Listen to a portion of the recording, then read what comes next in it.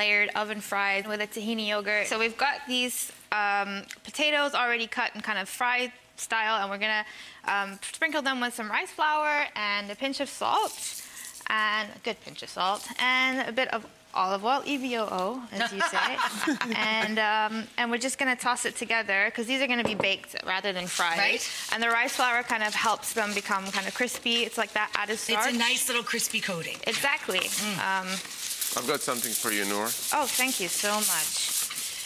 So just kind of toss it together, just roughly, and then cover it with foil, and then I'm gonna stick it in the oven. So the foil kind of lets them steam and cook Steam through. up a bit, right. And then you'll take it off after 15 minutes, and then crank up the heat and get them nice and golden. It's like when you fry at 2 different temperatures, so we're baking and like starting with the steam and then crisping it up. That's right.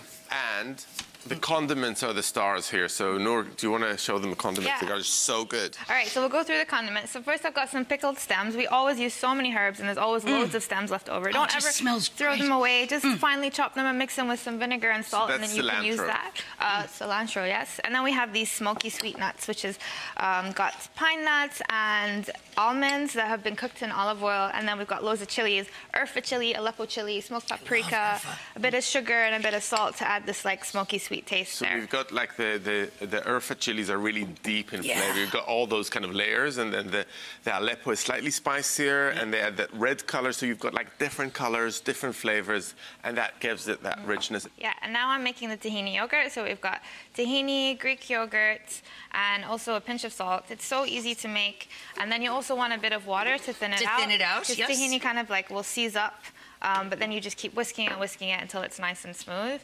And that's what I'm gonna do here.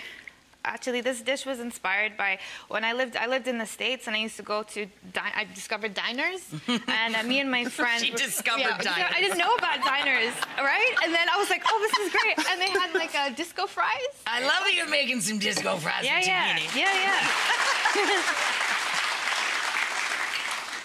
Fantastic. Right. So that is all done. I'm gonna go to the oven now. How long have you guys been working together? 6 years. 6 years. Yeah. And so these are the fries. So they've been Oh my steaming God! and then cooking. Look over there.